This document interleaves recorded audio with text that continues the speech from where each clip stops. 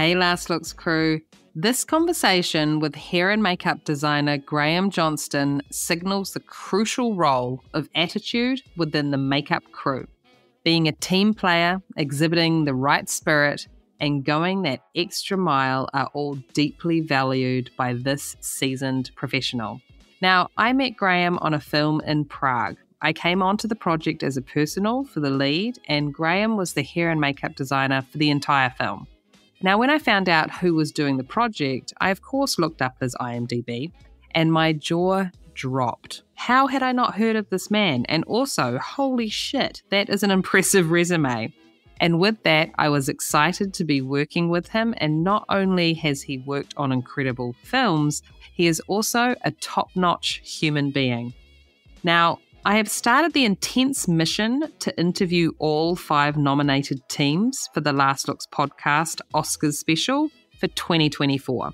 So, if you happen to be one of those people and you are listening, check your inbox, check your spam, and if you don't see anything, please reach out so we can set up a time for you and your nominated team. And remember, this weekend we have our live Q&A with hair and makeup designer Flora Moody. Flora has worked on Star Wars films, she's been to Middle-earth a couple of times, and has also visited the world of The Matrix. I have no doubt you are curious to know more, so grab your tickets, submit your questions, and use the discount code LASTLOOKSPOD, all one word, LASTLOOKSPOD, for your 40% discount, which is pretty sweet. Link is in the show notes, or you can always find anything Last Looks related on our website, last-looks.com. On the website, you can also access past Q&As, all filled with so much sound advice, tips and tricks, and of course, great stories. My name is Jamie Lee, a film hairstylist living in LA, and this is the Last Looks podcast, a show where I catch up with hairstylists and makeup artists working in the film and television industries around the world. And today, we're catching up with hair and makeup designer Graham Johnston. On with the show. And now, a word from our sponsor. John Blake's Wigs and Facial Hair has been providing the highest quality wigs and facial hair to the film, television, and live theater industries for 15 years. Our human hair wigs are low density and hand-tied on Swiss lace to give the most realistic and natural appearance that is undetectable in HD and 4K content. This small, family-owned company has grown to fill a vital role to artists across the globe. We provide an unparalleled customer service experience that is rare in today's retail market. Our facial hair pieces come in 17 different styles and colors that are designed to precisely mimic natural growth and coloring patterns. They are made from blending human and yak hair in order to create the most realistic texture and appearance of men's facial hair growth. We are grateful to be celebrating 15 years of being an industry leader and a vital part of your artistry. And now, our feature presentation. Pictures up. Last looks. Rolling. And action. Welcome to the Last Looks podcast, Graham. Hi, Jamie. Lovely to join you and very exciting to be part of it. Absolutely. Okay, so this is where our story begins. I want you to finish this sentence for me, okay? Okay, if I can. It's like, uh-oh. Yeah. Once upon a time, there was a little boy named Graham, and when he grew up, he wanted to be... Something to do with the movies and something to do with showbiz, because I always was attracted to it. Okay. So at any point, did you think I'm going to be on stage or an actor? Yes, I did. I did sort of amateur dramatics. I went to drama classes and then was told in no uncertain terms by my father that I had absolutely no talent and was wasting my time. Oh, good on Dad. Wow. So that somewhat squashed my ambitions to be an actor. And how old were you when he informed you of this? I think it was about 17 or something. Okay. I was like imagining a 5-year-old Graham. No. My mother always wanted one of us to be a star, but she didn't do any showbiz mum things like take us to drama school, do a taste of auditions. She just thought by some miracle one of us would be a star. But so what happens at 17 when your dad said that to you? You must have taken it pretty seriously what he said to you. No, I just thought, oh, well, maybe he's right. Maybe it's not for me. I was quite sanguine about it. And then I did know I wanted to do something artistic, but I'm not really a fine artist, but I did do a little bit of art at school.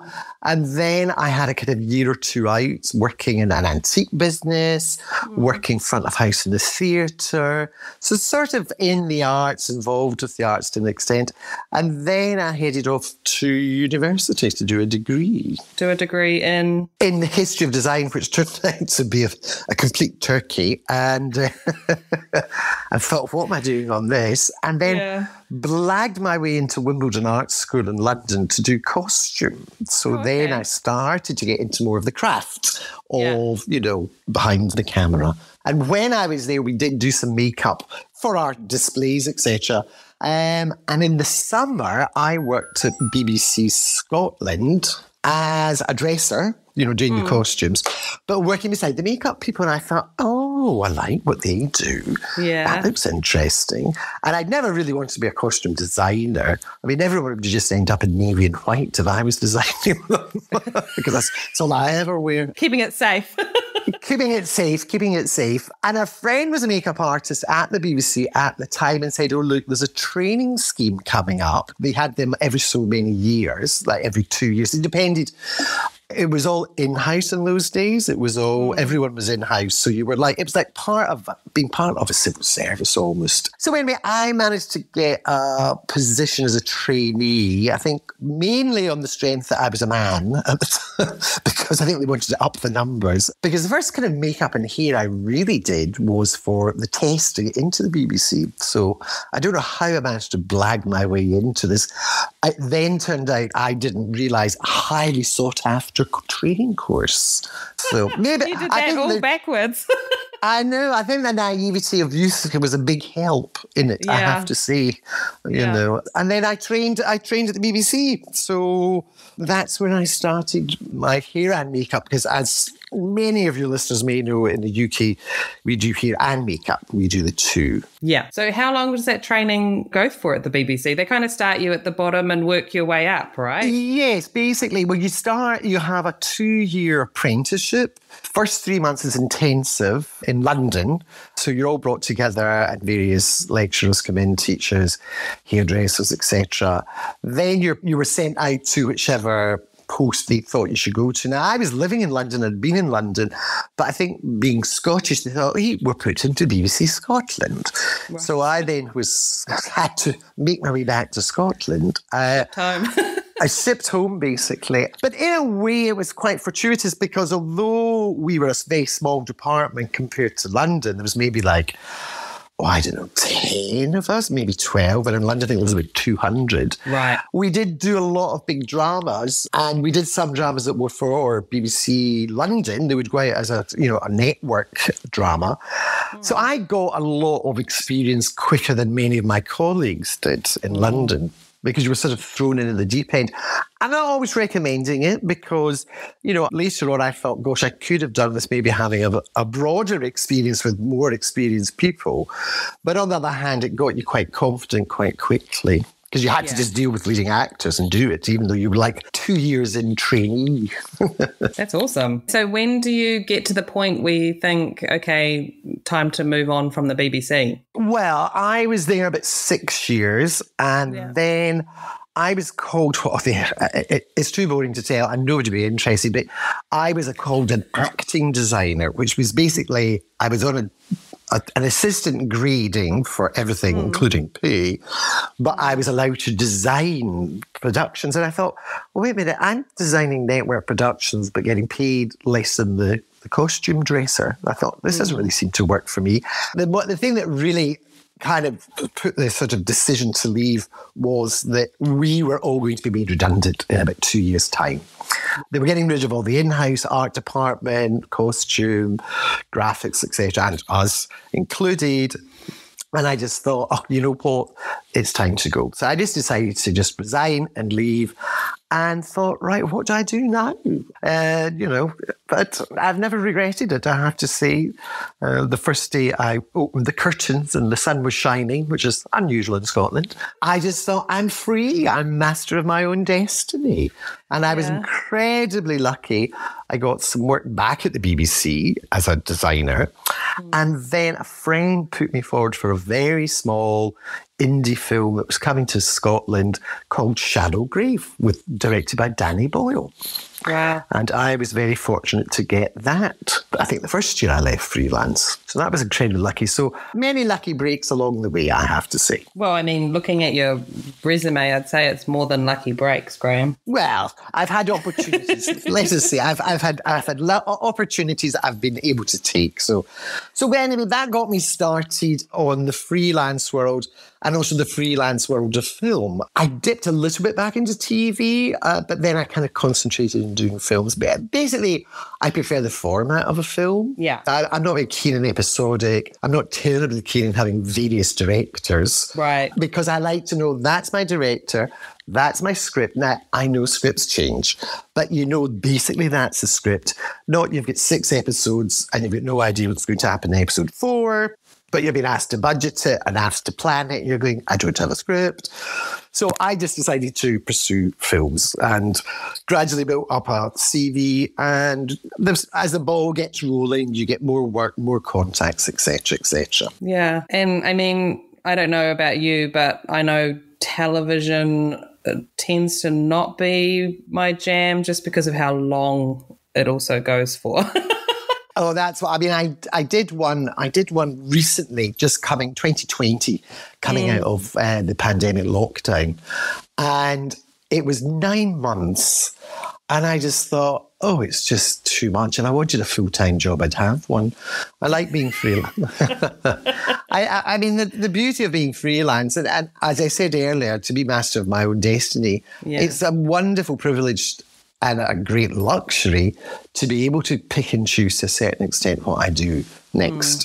That at the BBC, you were just told, this is what you're doing, that's what you're doing, that's your shift. And I like to be able to guide my own ship, so to speak. Yeah. It's good that you had that experience. Absolutely. It kind of just confirmed. Now, I'm not criticising whatsoever people for doing. I absolutely understand for many people, it's a big, long batch of work.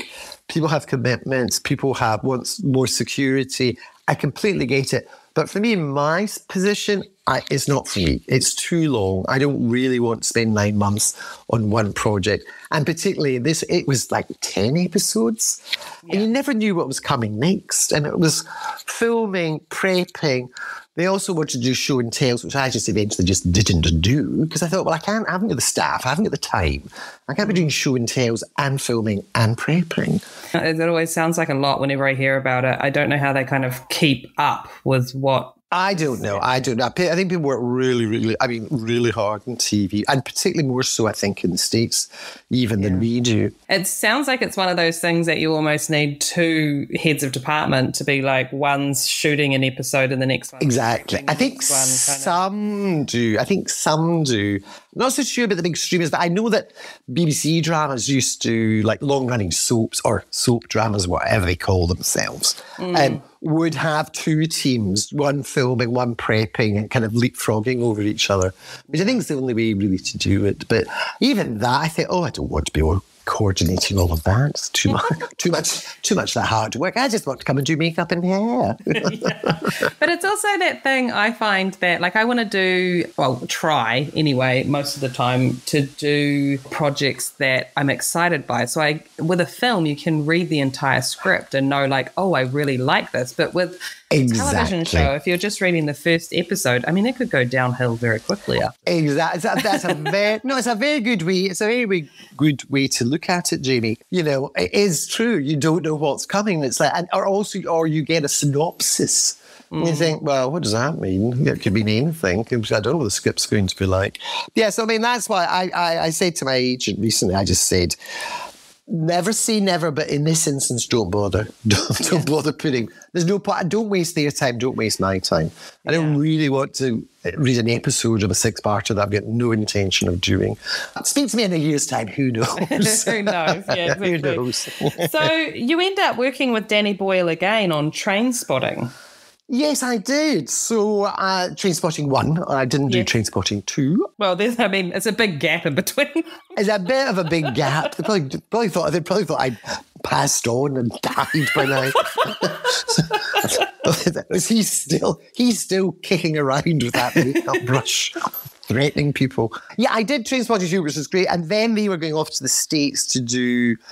I can't remember what the film they did in the States. It didn't do terribly well. I think with Ewan again, I think it was a romance.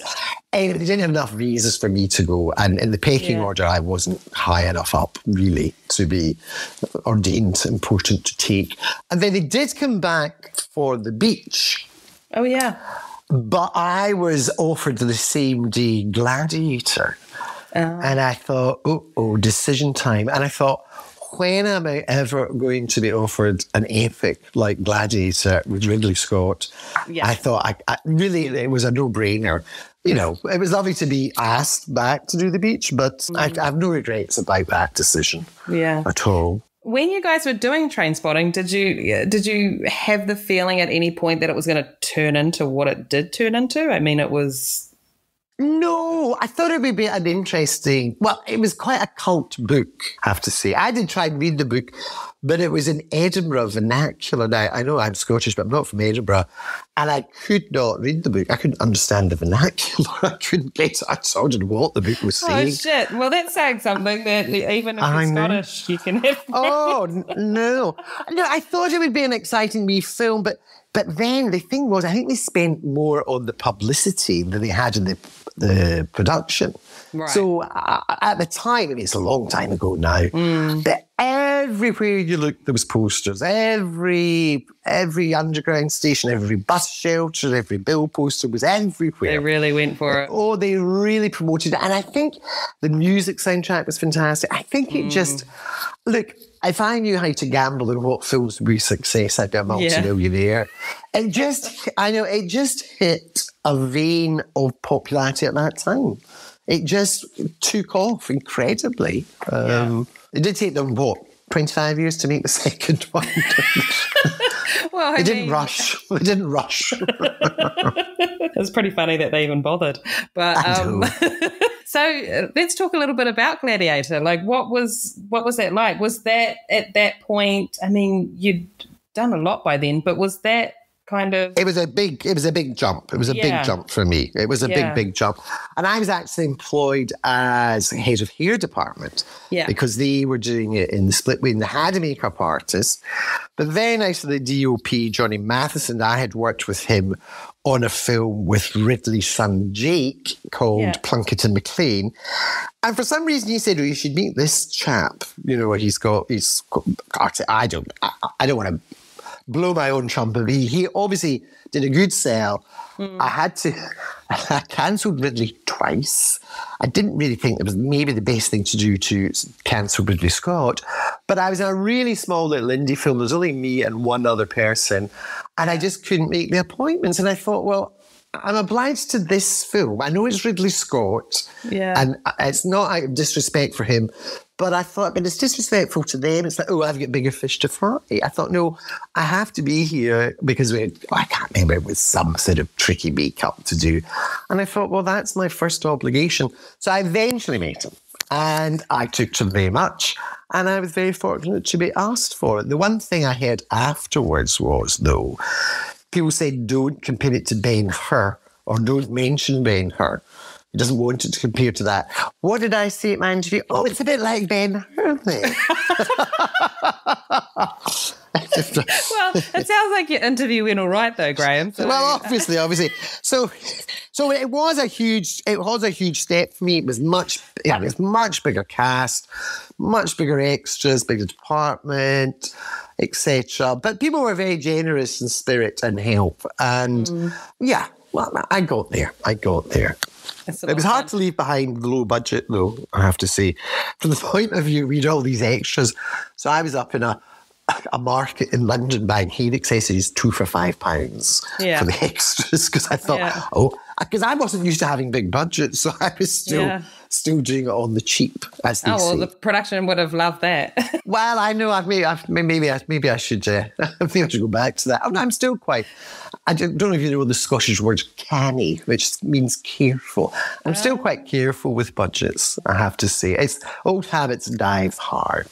I don't think there's anything wrong with that, though. I mean, it's good to, if you don't need to spend excessive amounts of money, then why? Well, exactly. And also, I think it's good because if you're seen to not be a spendthrift, when you do actually say, look, guys, I suddenly need 5 bespoke wigs.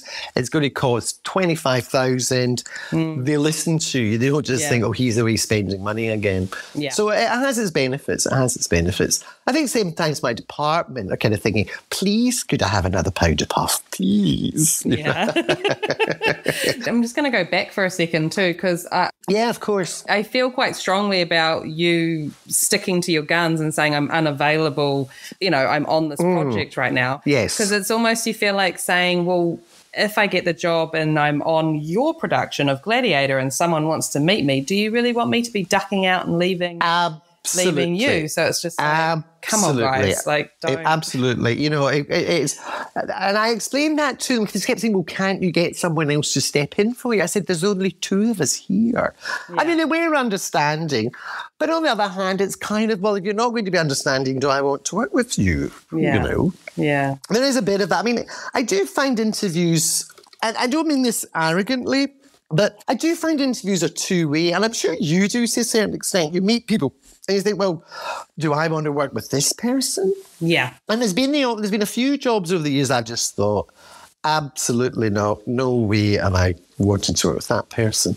Yeah. And, there was one job I didn't have any option. Times had been hard. And I suddenly got off. And I suddenly thought, well, I hadn't worked for a year. I can't really say no. But I had my reservations and every reservation was correct. But I survived. And you know what? Does you no harm sometimes to just have to deal with people that you maybe normally would avoid. So it's all a learning experience. It really is. I mean, I know everyone says it, but it's so true. I've been doing it. I'm not saying how many years, but a long time. I thought you were about to say 100. No, I've been doing that. Yes, when I started, the cameraman cranked it by hand. And the director wore breeches and had a megaphone to direct with. I don't know. Sometimes Jamie Lee, it feels like 100 years, and other times it feels like I've only just started. But yeah, it's all a learning curve, and the whole thing's a learning curve. Not just the craft, which I love, and I've suddenly, the last year or so, I've had this resurrection of love for my craft. I don't know what's happened. That's awesome. I just think I really, really, as I say, yesterday I did it as a favour for the friend here in Germany. I basically went and did the wig. In fact, I did the artist because I had done it the day before because she couldn't do it. But she's not used to wigs. And I said, look, I'll come and do it. And she said, well, they're not. I said, look, I'll do it because I enjoyed doing it. And it was a real challenge because it was such a terrible wig to try and make it do something. And I was determined to make it work. And so, yeah, I kind of thought, I do really enjoy my craft. I do enjoy it. And it's great to always be learning something new. And there's always a trick you learn on a job. Unfortunately, sometimes you finish a job and then you think, oh, if only I had done that, that would have been much better, rather late in the day. I mean, that always... I know that happens to me when I watch my work back. I'm always just like, oh... I know, but hindsight is an exact science. It's always... The problem is that when you're in the middle of a job, there's so many other things you're juggling. You're juggling the schedule, you're juggling the staff, you're juggling the budget, etc., etc.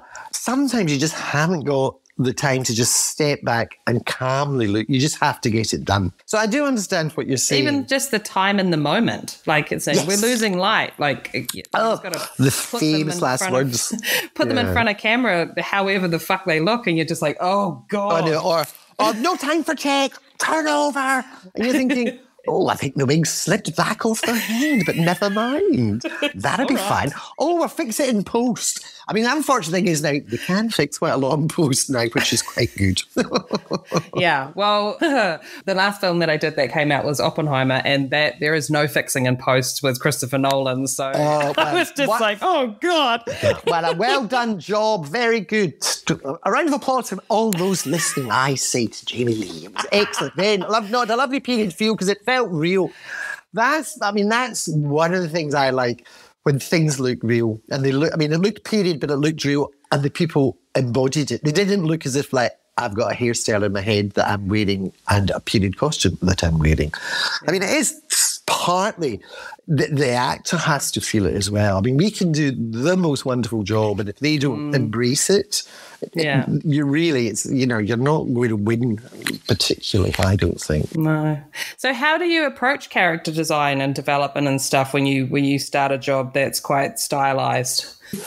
I tell you what, I find when I'm reading a script, that suddenly images start to kind of pop into my head. It sounds a bit pretentious, I know. But it is, because there are some scripts I read and I just think, I don't see anything here. I don't see any of these characters. Nothing's coming to me visually. So that's initially how I do it. Then obviously you have the interview and you get a handle on what they want. I mean, I do know people go with reference pictures and mood boards for interviews. I never do.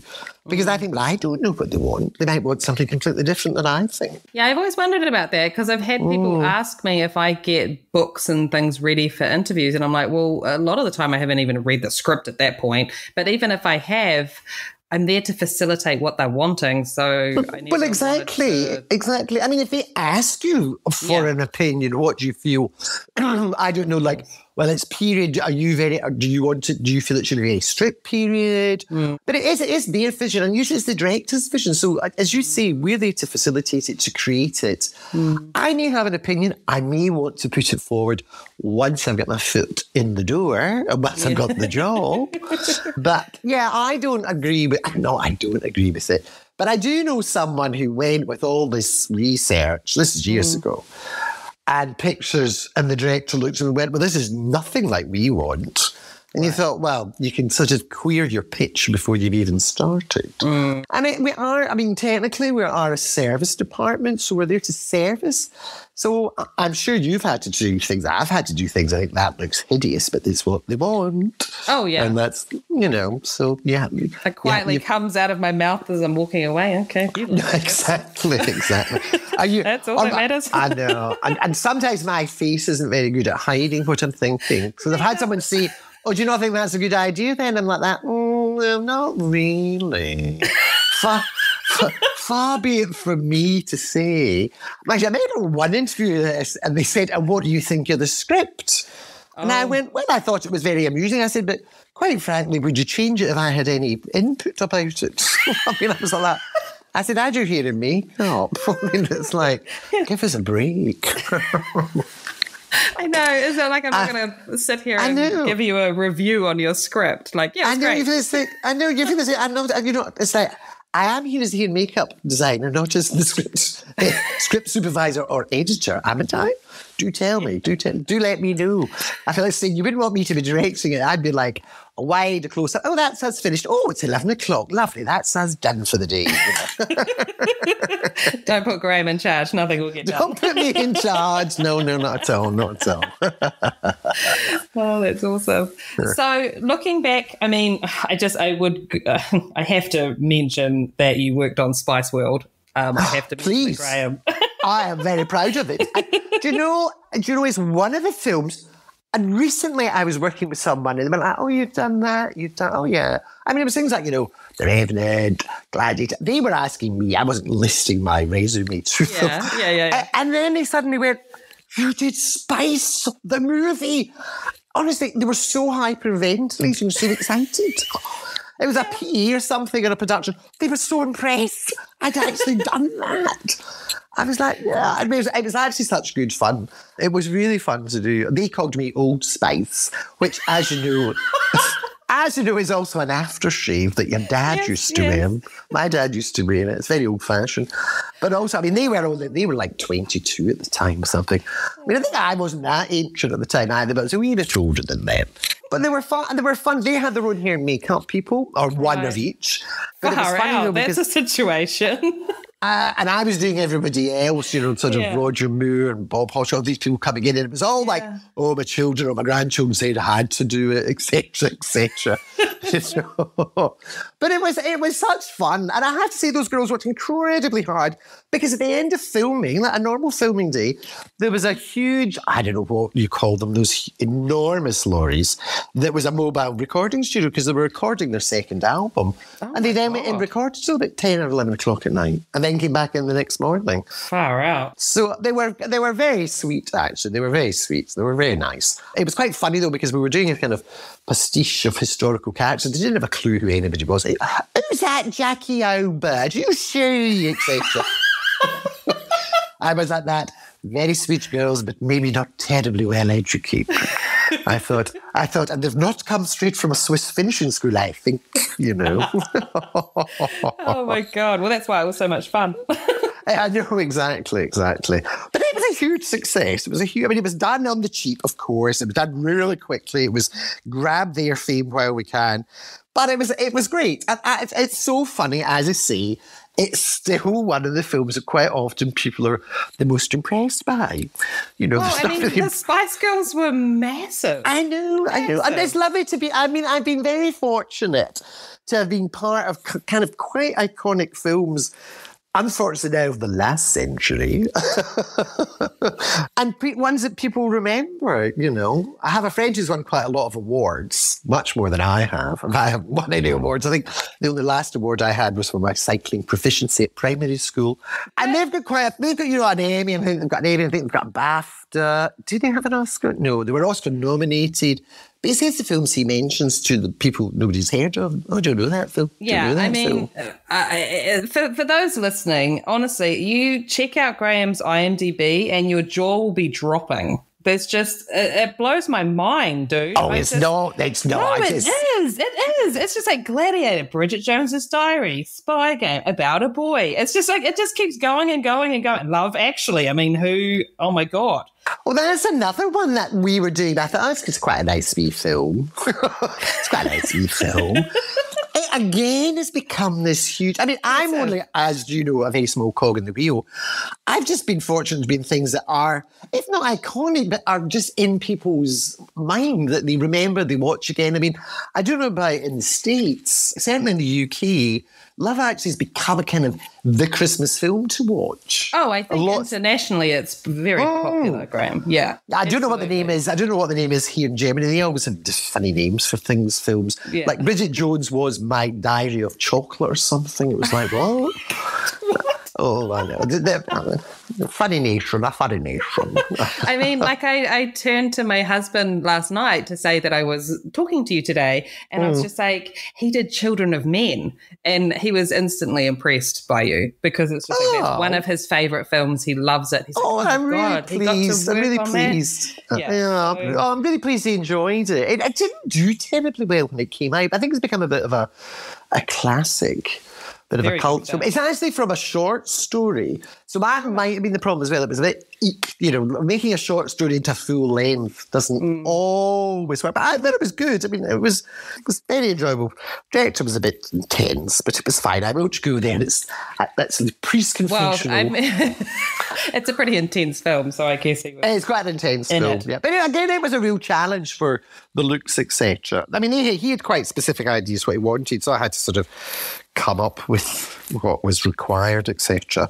Yeah. I remember sitting in my apartment in London at the time, spaghetti-sized dreads, having to YouTube it to try and find how to do it on this wig that wasn't a dreaded wig, sort of 4 o'clock in the morning, to then take it in for approval. I thought, but we've all been there. I'm sure your fingers? Oh, God. I'm sure you've been there. You start to think, I've got to get this done. I've just got no choice whatsoever. Yeah. Anyway.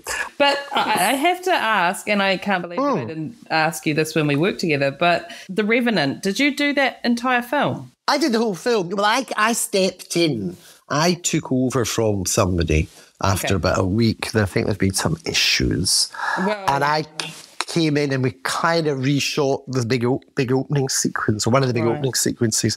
But yeah, no, I did the entire thing, and I did the problem was that the Chinooks, which are warm winds in Canada, came into the Rockies early. Yeah. And so all the snow was melting. And at one point they were trucking it down from higher up, and eventually had to abandon it. And then we reshot the very end. And where was it? The tip of Argentina. I can't remember the region. But it's quite a few months later, and a little bit in LA. I think, Graham, I have to say, is probably, I mean, I know for me, when I was watching that film, I was just like, no, never. There's no way I could do that movie. Like, it just... Oh, what with the weather? Well, no, just the whole film. You know, sometimes you watch something and you're just like, you put yourself in the position of being on set in that environment, and you're like, no. But the thing was, we weren't really on set. We really weren't allowed on set, which was quite interesting. We did them. Now, in fairness, Shanna and her prosthetics lovely guy did Leonardo, but I was in charge of everyone else's makeup. Not the hair. They, at one point, wanted me to take over the hair, but I thought, oh no, I'm not doing the hair as well. I thought, I don't want to push someone out of a job. Yeah. But we would get them ready, and they would rehearse. And then there was this magic light at 4 in the afternoon that they wanted to use for filming. And if we were required, they would ask us. Right. So it was quite an unusual situation. I mean, you would, like, if the boys came back, you'd sneakily try and check them. But no, we were persona non grata on set. Right. Yeah, I listened to an interview with the director, and he was explaining that it was the locations were so far away from your staying, so that there was like a couple of hours of travel, and then everyone would go through the works, and then they would rehearse, and they'd have to wait for that perfect light. Yeah. And then they'd shoot, and then the light would be gone, so everything would be finished up. So I think when you break it down like that, it sounds a lot more doable, but while you're watching the film, you're just like, oh, I know you're thinking, oh my goodness. So I mean, quite often I was tucked up nice and cozy in a big makeup truck, not outstanding in the freezing cold. Those poor boys, those actors, I mean, they had animal skins on. Yeah. With, you know, we were all there and sort of, you know, I don't want to do advertising, but that famous brand, we're all standing in that and big Ugg boots, etc., etc. Yeah. They're in sort of skimpy trapper clothes. I mean, they really went through the mill. So often when they looked freezing, they were. They were. Yeah. You could really feel it. I was just going to say, with all the jobs that you have done, what would have to be kind of 3 favourite standouts? 3 favourite standouts. They're hard over such a long career. I tell you, I loved doing Plunkett and McLean, again, which was Ridley Scott's one and only directorial films. Yeah. I think he got his fingers burnt afterwards. I think they were out to get him, the critics, actually. It was very unfair. I loved doing that film. And it has become a bit of a cult film, I believe. It's quite popular, yeah. I mean, you obviously maybe have not heard of it, but it's highwaymen in the 18th century. It's kind of almost like it's almost like a sort of extended pop video with Robert Carlyle and, oh my goodness, I'm so bad with names. Anyway, it was very stylistic. I'm not saying it was ahead of its time, but it was 18th century, but we had somebody with a pierced eyebrow. I had heart-shaped pink wigs for the ladies, you know, of the 18th century. It was just really good fun to do. You really allowed your imagination to just not run wild. It was one foot in the 18th century and the other wherever you fancied it. The only problem was I was out in Prague, and this was like, when was this? It was only like 9 years after the Velvet Revolution. So it was only 9 years after communism had failed or changed. Yeah. And I would, on my own, I was young then. I mean, I would never go anywhere without one person of my crew with me. And I had a lot of very lovely but very set in their ways Czech makeup and hair people who had come from the old Barendorf's studio, which had been communist run. Yeah. And were kind of horrified, going, but that's not 18th century, and that's not 18th century. And they just couldn't. And I eventually just had to sit them down and say, look, I understand it. I get it, but this is what the director wants. So please just go with the flow. You know, no one's going to have a go at you. This is the look of the film. And maybe I did I have so many? Maybe I didn't have so many mood boards as I would now. Maybe, and also it's is it pre the internet? I think it was pre the internet. Yeah, it probably would be. I mean, now you can bring up a million images at the touch of a button, or not the touch of a button, touch of a screen, I should say. So that's one. So I rambled on a bit. It's just one I really love. I mean, I still think it's a shame it didn't do better. Not so much that, it's not as if I'm in points. It's not as if it make me any money. But it's a shame. I wish people had seen a bit more of it because I think it was underrated at the time, I have to say. Well, it sounds amazing and I haven't seen it, so I'm going to have to watch it. It's worth a look. It's a fun, it's like a romp. It's like a slightly tongue-in-cheek romp. And it's Liv Tyler's the leading lady when she's 19. So it is a long time ago. So that's one. I have to say Gladiator. And I'm trying to think. And the Spice movie. It was fun to do. Just so much fun. Yeah. Oh, no, what stands out? Gladiator. I would have to say The Revenant. It was a big challenge, and I came in last minute and had to kind of get it to where the director wanted. But it was a challenge, not just the locality of it, just the look of it. So I think those would be the three. Plunkett McLean, Gladiator and The Revenant. But I've loved all the other jobs in between in various different ways. I mean, that's the great thing I love is the variety. Yeah. I mean, one interview I went to, the director went, "Oh, you've got a very eclectic, varied CV." And I said, "Yes, it's deliberate. That's what I like." Yeah. But on the other hand, I think sometimes it's stopped me being approached for work because sometimes if it's a big period thing, I think they'd think, "Oh, he doesn't really have enough period work on his resume." And I have done period stuff, etc. But I think sometimes it's too varied for some people.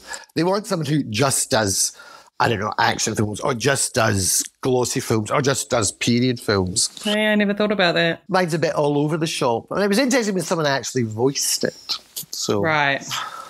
So I like the variety. I know other people who are happier in certain genres, and each to their own. And again, for those listening out there who are at the beginning of their career, it's one thing to find what you're comfortable with. That's what I would advise anyway. Yeah. I like a variety. There are certain things I wouldn't touch with a barge pole, if that's an expression that Americans use. I use it, so I understand it. Yeah, so I think it means you wouldn't touch it. You wouldn't touch it for your life. For instance, lookalikes. I would not want to do a lookalike. Right. If you know what I mean by lookalike.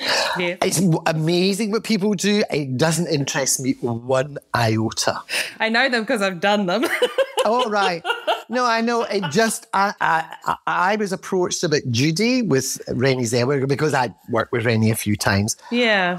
And in the way they were talking, I just went, if you want a doppelganger, like a complete replica, I said, you've got the wrong man. It's not for me. Yeah. I said, I like a character, it's her embodying. Yeah. I mean, I don't know if I'd got the job. I pulled out of it for various reasons. I did say to the director, I said, no one's going to think it is Judy Garland, They do realise it is her playing Judy Garland. Yeah. Because he was going, she had different teeth and her eyebrows were all arched and she had been shaved, etc. I said, well, yes, but that's Judy and that's them.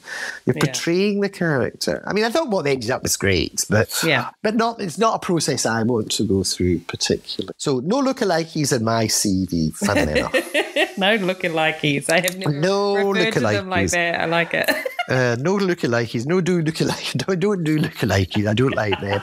What else don't I like? Something that might involve being in a trench for 3 months or something.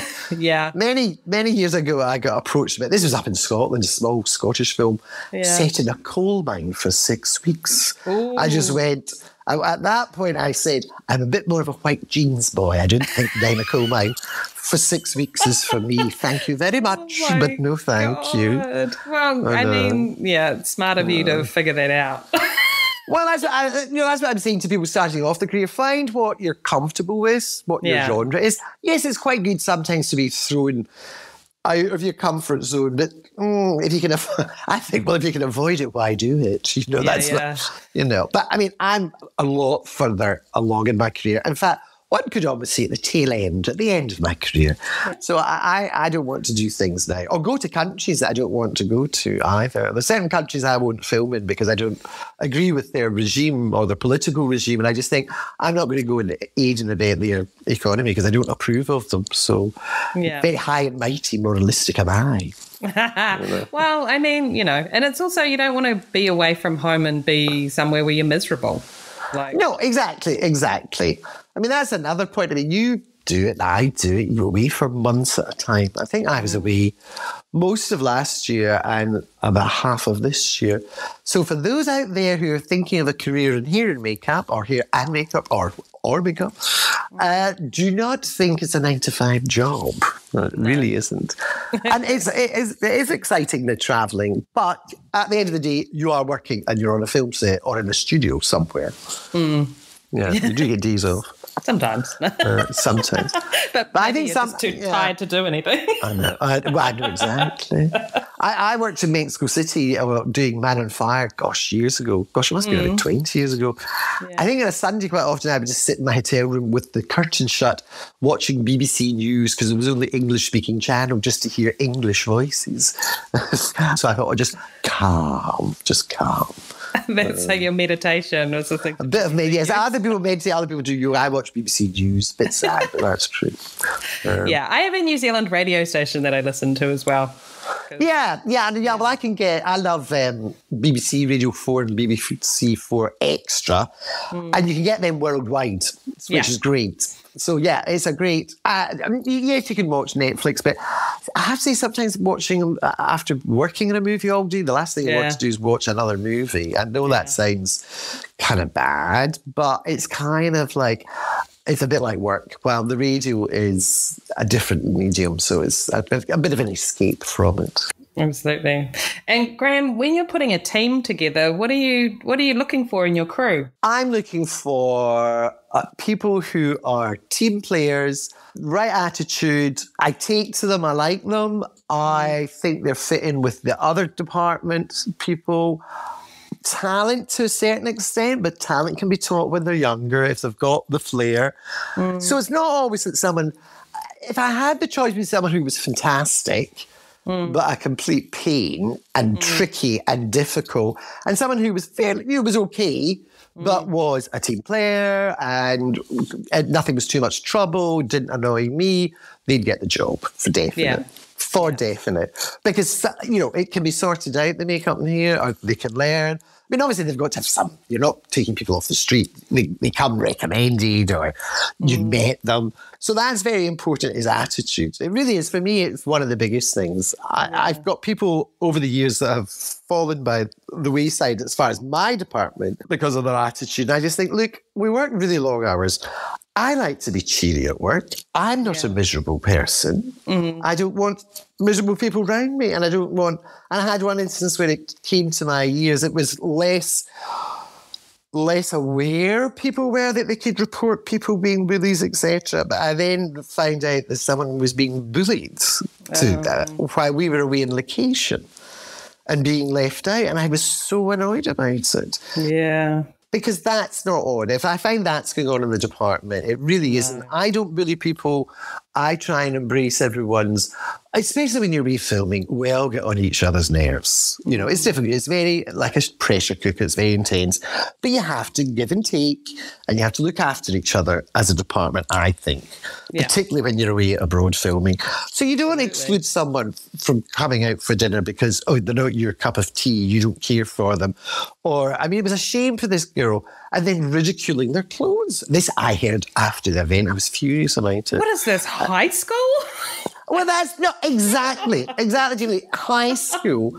You're grown, you're grown women, behave like grown people, grown women. Shocking. So I don't know if that went away from the point, but obviously a skill set as well. Sometimes because we do hair and makeup, I like doing hair and makeup, but not everyone is good at hair and makeup. Yeah. And sometimes you're bringing someone because their skill is more hair, and sometimes you're bringing people because the skill is more makeup. Yeah. And you're maybe, although I run a department as hair and makeup, I do sometimes divide the work. and do like that person will do the person's hair, that person will do their makeup. So it's not absolutely, oh, we do hair and makeup. And I don't always do either, because sometimes I think, no, that's going to be too, I'm going to be pulled from pillar to post. It's too much for me to do the hair and the makeup, or maybe do the makeup, somebody else can do the hair. Yeah. And to be honest, to those, those who do hair and makeup are be spitting down the microphone at me, no doubt. When you're doing hair and makeup, there are times when you focus too much on one and not on the other. I've been in and fiddled about with a wave in here and trying to hide the pen and making sure it's all beautiful, etc. And then suddenly realise, oh, the lipstick's missing. And then in a panic trying to put that on. So sometimes if it's a complex or not even complex, maybe quite a glamorous makeup in here, it's sometimes better to have two people if you've got the luxury of doing it, because obviously productions like people who do hair and makeup, because they can have the same amount of people, but they can have they think half the amount of people. Yeah. So, you know, we maybe don't always do ourselves a favour, but you've done hair and makeup in the past. I mean, they do that in New Zealand, don't they? Yeah. They do the both, yeah. Yeah. And I was talking about it with the husband last night, I think it was actually, and thinking about when I first moved to the States and were watching makeup artists while I was just doing hair, and all the insane amount of products they had and the whole regimes and rigmaroles they went through, amazing. But at the same time, I was just like, there's no way, when you're doing both, that you would have time to do all of that. And also, or be able to have all of that product, because you just kind of work out. I don't know if it's true for everybody, but I think when you're doing both, you try to do it as efficiently as possible, because you have to be worrying about both things. You have to be carrying your hair stuff and your makeup stuff with you. So you're going to try and make it as simple as possible, but to still get that same final look. I think that's very true. And I think also it's slightly sometimes people over-egging their case. It's like, oh, I'm only doing the makeup, so I better make it look as if I'm taking forever to do it and putting a million products on, etc., etc. I mean, I had an instance where I was doing a major feature film, and the director went, I don't want you to be insulted, but for the leading lady, we're bringing in my beauty makeup artist because she really knows what to do. And it's no comment on you. And I thought, well, not much, but fair enough. One nice person for me to think about. Yeah. So, cut to the quick. She came in, she did her, took forever. There was a million scented candles and crystals and chingy-changy music and 1,000 products sliding onto her face. And then I took over and she said, well, I'll tell you all that I did. And being a little bit nippy, I kind of went, I didn't come here for a masterclass, thank you very much. Just you tell me what products and I'll do it. So I took the actress over. Now, she was Australian, so that was probably part of it. She was much more laid back. Nice young actress. And I said, well, hang on to your hats. I'm doing it my way. And she was done in about half the time. And she went, fantastic. She said, I couldn't stand sitting there for hours with all those products set and put on my face. And she said, I look just as nice. I look just as good for camera. Now, I'm not bumming my low. I'm not saying, oh, I'm so fantastic. But it was a pretty young woman with a nice little bit of glamorous makeup. It wasn't complicated. Yeah. So I think sometimes people overdo their case, like, oh, I'm here's the makeup artist, so therefore I've got to put on as much makeup as I possibly can. Yeah. That's what I think, personally. Yeah. And I know I'm not saying that across the board that No, not across the board. But it's just every now and again you're like, that's a situation. Please, to makeup only artists out there, I wasn't criticising you at all. No, me neither. No, I think the odd person sort of overstates their case a little. And also, we've all got our own. I mean, I'm very much less is more with everything, hair and makeup. And also, I don't want to do makeups that take 3 hours. After an hour and a half, I'm like, right, I'm ready, I'm bored now. Let's move on quickly. I hate being asked, is like, how can we speed this up in the morning? And I'm like, oh my God. Like, well, see, what you can't. Everything I do is trying to do it as quickly as and efficiently as humanly possible. When you're asking me this, it's just like, I know. But also, and very much more so with hair, you know what? You cut corners getting hair ready, it's not going to last the day. So you either take the time, do it properly, get it set, whatever you're doing, and then it can be maintained. You want me to cut corners that are faulty bits that then go out on to say, there's your choice. Yeah. You know? I mean, I get now, well, that's the time it takes. I mean, I'm sort of, if somebody starts to give me hassle, I had one producer say to me, oh, the actress from nameless, oh, she looks very beautiful, but so she should, the time it takes. And I went, I beg your pardon? I said, she's in the time that I allot, which was like, I think hair and makeup was an hour or an hour and a quarter. I said, the fact she goes into her caravan and doesn't come out and the ADs can't get her out for about 45 minutes is not my doing. So don't blame me that she's so long getting on to set. So you have to be careful. I remember years ago, a cameraman saying to me, the thing is, Graham, and this applies to all hair and makeup people, the vast majority of your work is done out of sight, off of set, and nobody sees what you're doing. All they see is people come to set ready and you guys going in and doing a last wee touch. And they think, oh, that's dead easy. That's all they do. Right. Yeah. But I mean, honestly, and another instance I remember years ago, I went on to set and someone on the walkie-talkie went, oh, no, they're still in makeup. And I went, well, no, they're not. I'm here. Hello. You know, on the set. And I thought, oh, that's really nice. Stab you in the back. Throw makeup under the bus. I know if you feel the same. It's we're always about, oh, they're still in hair and makeup. And it's like, no, they're not. Yeah. That's why they don't like us having an open radio on the bus, because then we can hear what's going on. You can hear you getting crunched under the wheels of the bus. Exactly. So has it been everything you thought it was going to be, the film industry? Has it been everything I thought it would be? Yes, I think to a certain extent it has been, because also I've always taken it with a slightly large pinch of salt. Mm-hmm. I've always been, I'm not saying cynical, but realistic. Yeah. I'm realistic about where I am in the pecking order. I'm realistic about what my job entails. Being a Scot, I'm very pragmatic, so I just get on with it. I sometimes have to sit and think, actually, Graham, where would you been if you hadn't got into the film industry? I'd probably be sitting in the West End of Glasgow where I was brought up, doing whatever, having not been and seen the places I've seen, met the people I've met, had the experience I've had, and no small thing, made the money I've made. So it has been a fascinating, and still continues to be, really interesting. I mean, I just did 3 films back to back, which is so unlike me, because I always think, oh, what a break. But each project came to me, we'd like you to do the job. They were all interesting jobs. I mean, the last one I did with you was great, and Prague Ballerina, yet to be released, everyone. I think next year is coming out. Yeah, I have no idea, actually. I think it's next year, possibly. But they were all really interesting, really nice projects. And it's like, well, who am I to say no? So, yes, it has been everything. I don't ever look back cynically.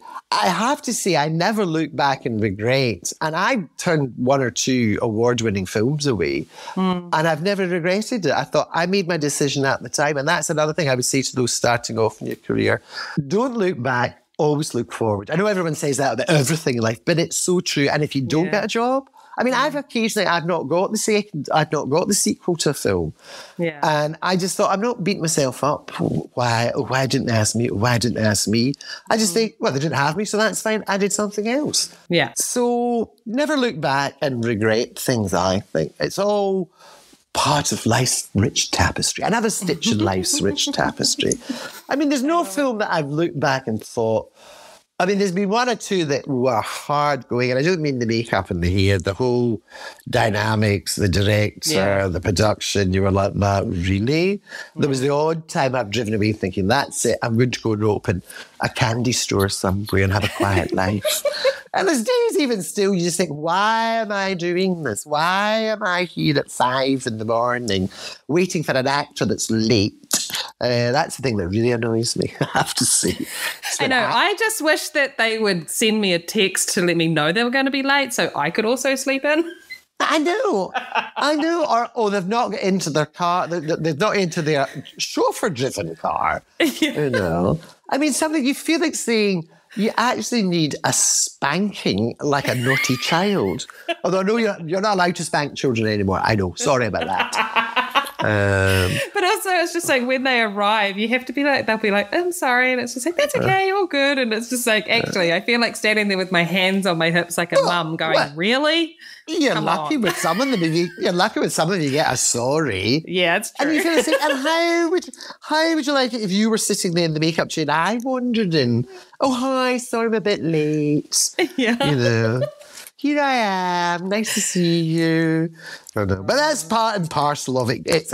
As you well know, it's just part and parcel of the job. Oh, absolutely. It really is. It really is. But yeah, no, it's a very interesting life. And that's one thing I think I mentioned it earlier, but I really would reiterate to people coming into the industry, it is a vocation. It's not really a job. If all you want is a job, 9 to 5, set holidays, see your partner, see your family, see your dog, your cat at the end of the day. If you enjoy structure and stability. Very well put. Very well put. You encapsulate it in one word: structure. I love the fact that I don't know what I'm doing next. Yeah. I know for a lot of people that insecurities, I've always quite enjoyed it. People, when you're on a film, you're like, oh, what's your next project? And more often than not, I don't really know. Just wait and see what happens. Yeah. I remember talking to you about this because I am also the same. Because as soon as I have a job, it means I'm thinking about the job, which in my mind thinks I'm working. Yes. I'm working. So 100%. There's no kind of break in between. Even if there was just like 3 or 4 weeks between that one finishing and the next one starting my prep, I'm still thinking about the next job. So absolutely. My brain's working on it. So. I know. And more often than not, even though you're not on the payroll, they're contacting you constantly. Yeah. Oh, we know you're not on the payroll yet, but can you just do this? But can you just look at that? So it's true. It can be a never-ending train.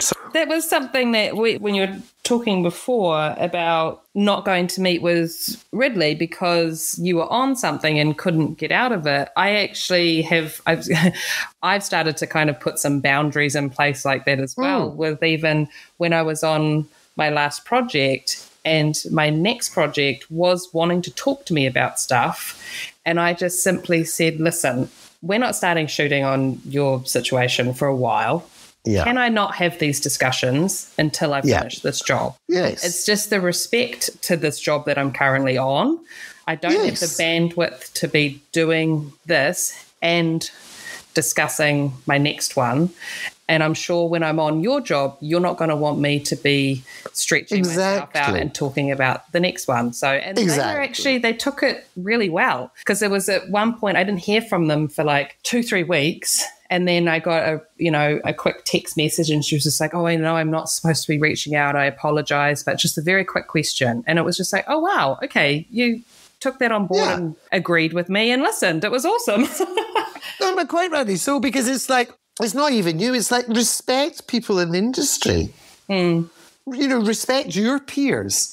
As you quite rightly said, you don't want me, I'm not on set at the moment because I'm having a Zoom for my next job, or I'm having a discussion about my next job. But it's, it is. And is there a film that you remember watching at some point and just being blown away by the hair and or makeup? I think I found various films very interesting. I don't know about blown away, but like, wow, that's interesting. I mean, I remember seeing Amadeus years ago and thinking, wow, that looks really good, really stylish. How would you do that? Well, it's interesting because I've had a couple of directors, refer to Amadeus. It seems to pop up a bit. I think it was just such, maybe it depends what age they are. Maybe it was at the stage you're at in your career you think of. I mean, I have to say, I loved things like, I liked all the kind of 60s historical things that everyone actually just looks as if they've walked out of a 60s salon. I always love those. They're really good. But I tell you, there was one film, now was it called Beaches? Yes, so I remember watching The Beaches, and then after reading an article, and there was 2 aging makeups at the same time. I can't remember who the characters were. One had full prosthetics. That is a long time ago, so I don't want to be too critical, but it did look like a Ninja Turtle. And the other character, the female, just looked amazing, because I then read an article, they'd started off with prosthetics and then peeled it away, and then sort of just done a bit of shading, a bit of this, a wig, and she acted it. And I thought, gosh, that's amazing. And to me, that's my kind of mantra. I'm there to aid and abet a performance, not to take it over, and it's not to be all about my makeup and hair. That's not what people have to watch. Interesting that they had the two different techniques in one film. Yeah, but it was so interesting. It was side by side. There were a couple in the film, and and it was made to be however many years later. Right. And he had the full works and sort of looked a bit a bit unrecognisable. Well, you just believed that she was older, much older. You know, there was age to be much older. And I thought, oh gosh, do you remember being very impressed by that? Now, in fairness, that's my taste. Yeah. I am much more or less. I mean, I remember directors going, oh no, we want more blood. Oh no, we want more sweat. And I think, oh, it's a bit distasteful. It's too much as far as I'm concerned. So, that's my taste. Yeah. So I'm not saying it's the right, but it's how I like. I like things a bit understated and things quite simple. So, but again, to people setting out a career, I think you have to reach a stage as well where you think, well, that's what I think works, or I think that's, and I don't mean it in an arrogant way, but to have some faith in your own taste and your own vision. Yeah. It will be changed if they don't like it. Like, I've had to throw tons of blood on people because that's what the director wants. Yeah. But I had a kind of, breakthrough's the wrong term. I had a kind of, maybe a revelation. I thought, I cannot do every hair and makeup for a film or a TV program, whatever I was doing at the time, and be wondering and worrying what other hair and makeup people are going to think when they see it. I've got to do it for me, for the production. If the actor's happy, the director's happy, the producers are happy, I'm happy. Yeah. And other people can sit and criticise, and that's fine, that's their entitlement. But they're going to. I mean, exactly. Not everyone's going to think that it's exactly. Great. But I think you need to sort of therefore become a little bit more confident in your own, if not skills, but I still kind of sometimes think, oh dear, that was a bit dodgy. But in your own taste and your own vision is maybe not right, but your vision where you want this look to be, etc. I think that's quite important. A bit sort of be true unto thyself. I think. I don't know whether that's quoting the Bible or not. Might be quoting the Bible. No idea, Graham. I think it possibly could be from my religious upbringing as a child. But no, it is true. And I have been in that position where I felt that it was overwhelming. And it was when I was doing Blonde and doing Marilyn. And every time we had additionals coming in to help, I was beside myself. And I can understand. I was just like, oh my God, I don't want any of them to see her. They're all going to, in their mind, be like, oh, I could do that better, or that would, I wouldn't have done it like that. And it's like, and it was just, I had to get out of my own head because I was just I know. It's just like, as long as the actor's happy, the director's happy, whatever. Yeah, and look, the finished product, I know it's been a sort of contentious film from many points of view, but there was never any one criticism of, she didn't look anything like Marilyn. Was it? Was it like, oh, that's unbelievable, etc. So, even if it was, it's just everyone, as you say, we have our own opinions and have your own opinion. I mean, that's what I say. I mean, I think, take the hat off to you. I wouldn't have done it. I'd just said, oh, no, I'm not doing that. Sorry, that's too difficult. Everyone will be out to get me. Everyone will be... And also, the thing I don't like about doing lookalike is there used to be this... British people of a certain age might remember it. What was it called again? Anyway, it was basically... It was a host, and you would come onto the show, and what was it, changing faces? Hang on a minute. It was, and they would normally be a musical person. Yeah, and they'd go, and tonight, Matthew, I'm going to be Judy Garland. And then they'd go through a kind of smoking arch, and then come back to you all done up and made up. I used to watch that. They had it down in New Zealand. I can't remember. I'm trying to remember what it was called. But that's the only thing I was saying. Oh, very entertaining. I just always, the minute anyone phones about lookalikes, I think, oh no, it's just like, gosh, tonight, Matthew. Tonight, Matthew, I'm going to be such and such. Anyway. So, question I ask everybody, what one tool or product would you never want to be without? One tool or product I would never want to be without. What's your go-to? My go-to, I've got a favourite little bristle brush for hair that I don't know where I got it. I've had it for years and years and years. You can't really get them now. I think it's real bristle with a kind of pointy end, but not a tail comb end. I love it for everything. And makeup-wise, this people are going to be horrified, but I always have a cream puff in my kit somewhere. A nouveau beige, if they still do it. A bit of old cream puff. It's got me out of a few tricky corners. Bald heads. Hang on a minute. What? A what? A cream puff is a pressed powder base. It's Max Factor. It's Max Factor. Right. They've made it since like, I think they've made it since the 40s. And you can wet it and use it like a base. It does then, you look as if you've been embalmed. But that's where the style used to be. But that's one product I always have is a Max Factor. I think they still do the Nouveau Beige. Okay. Shows you how long since I bought it.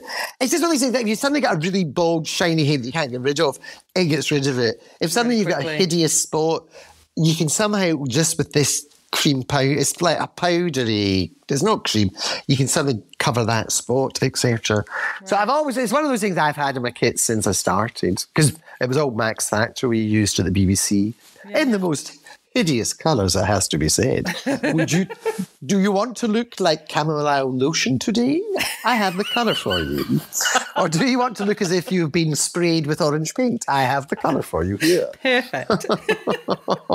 And what one person would you like to hear on the podcast?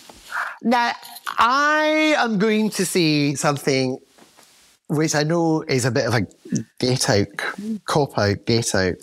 I would love someone like Max Factor who brought so many innovations in makeup to the industry. Yeah. Be interesting to hear. I think he was Hungarian, is it? And I think he ran a pharmacy shop opposite the early studios. Like this is like 1914 or something. And all the makeup, all the people kept coming out just wanting bits of makeup, and he started to make makeup. And I think he had a training in makeup, but whatever.